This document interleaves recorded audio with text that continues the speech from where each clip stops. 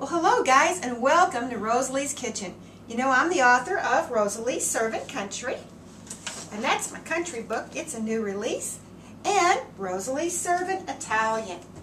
And today I'm going to make something that should be in this book, but it isn't. I'm going to make gnocchis, Italian little dumplings. And actually this recipe is going to be in my new book if I ever get it going here. So maybe you can come in and help me today. These are wonderful little potato gnocchis. My mother used to make these. And we're going to make that wonderful chicken and gnocchi soup. Just like you get at Olive Garden, only I think mine's going to be better, I hope. Well, we're going to start out with about a pound of russet potatoes.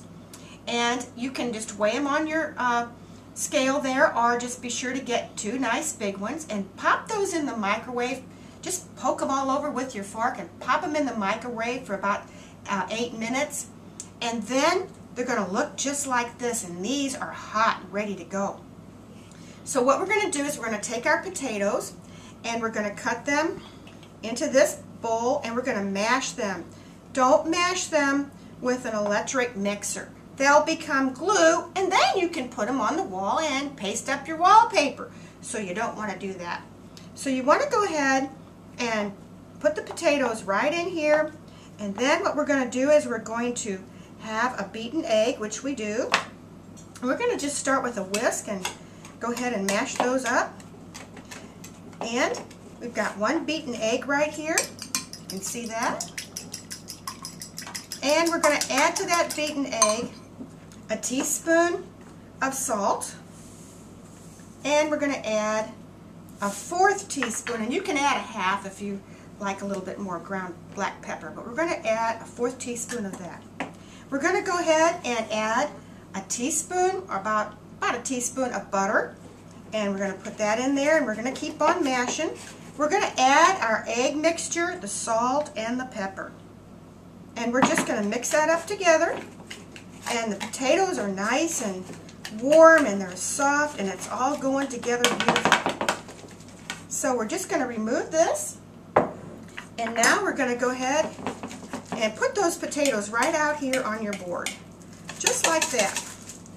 And we're going to go ahead and just get that out of there so that we can add our flour.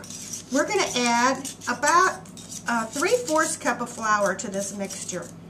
And the whole trick about this deal is, thought we got that butter in, but maybe we didn't. We'll just move it in there. Okay. And the whole thing about this is you don't want to actually work this dough very much. You just want to get it nice and airy and wonderful in your soup. Now we're going to sprinkle our 3/4 cup of flour right over the top, and we're going to work it all in together. And believe it or not, it's going to come together just like this dough that I have right over here to the right of me. And that was what I had prepared earlier to make our gnocchis so that I could show you those. And so what we're going to do is we're going to move this off onto our board so we have a little bit more leverage here to work with. Okay, we had that on some wax paper. So this goes together beautiful. You'd say, oh my goodness, how's the potatoes and the flour going to go together? But it will, and as you can see, it's coming together right now. And it's great, soft and wonderful and pliable. Look at that dough. Oh my goodness, isn't that beautiful? So there's no guessing here. You want to sprinkle just a little bit of flour on your board. And now you're going to take off a chunk of this dough. And we could even use some that we've had let sit for a while. It is good if you can let it sit for about an hour. And then we're going to just cut off some little pieces to make our dumplings. And then you want to just roll them in your hand for a ball.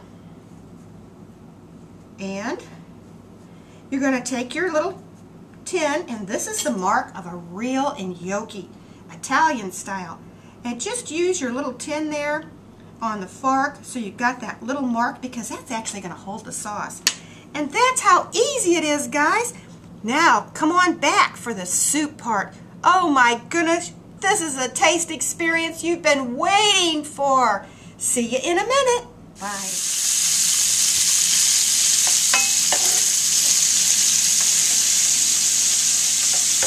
Well, here we are back, guys, and we're sauteing chicken breast in a 1/4 cup of butter and about 2 tablespoons of extra virgin olive oil, and we've used about 2 good cloves of our garlic. We've chopped that fine, and if you'll just get some chicken breast, about 2 of them, skinless, look like this, cut it up fine, and put it up, not fine, but just chop it for your soup.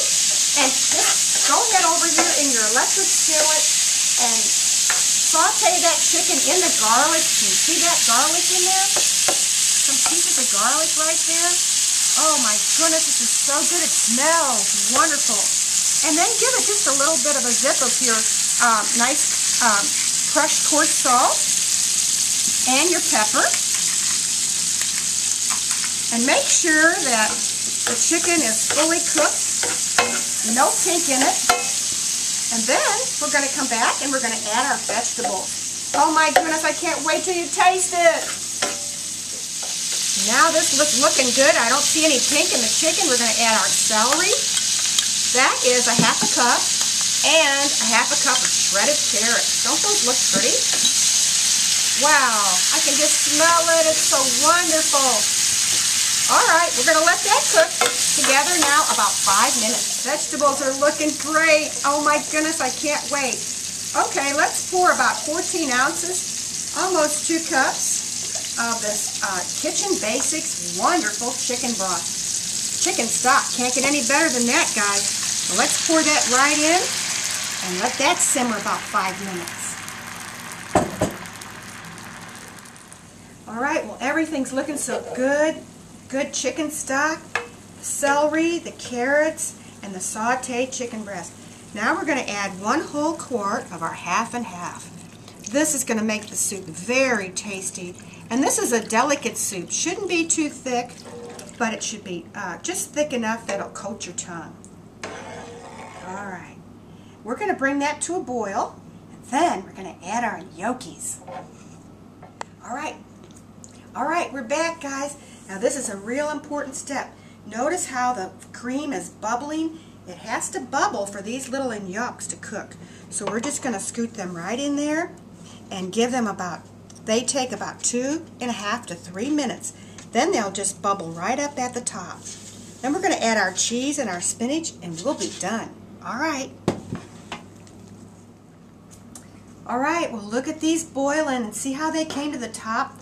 Oh, the great little dumplings are so light and wonderful. We're going to top this off with about 1 cup of grated Parmesan cheese. And then we're going to add our loosely packed about probably 1 cup of spinach leaves. Not too many, but just enough to give it a good taste. And there's our soup, guys. Chicken and gnocchi soup. Oh my goodness, doesn't it look beautiful? And how about dessert tonight? Lemonade pie. You got to look for this recipe. It's right on my newsletter. Just click rosalieservin.com and you'll find me. Well, come on over for supper tonight. Chicken and gnocchi soup with cheese and oh, let's put a little bit of black pepper. Don't forget that. That's really important. You want some good crushed black pepper, and I think we need a little bit more of our wonderful coarse sea salt. Well, that ought to do it. Oh man, that looks good. I think I'm just going to have a little bite right now. Oh, so good. See you in a bit. Have fun.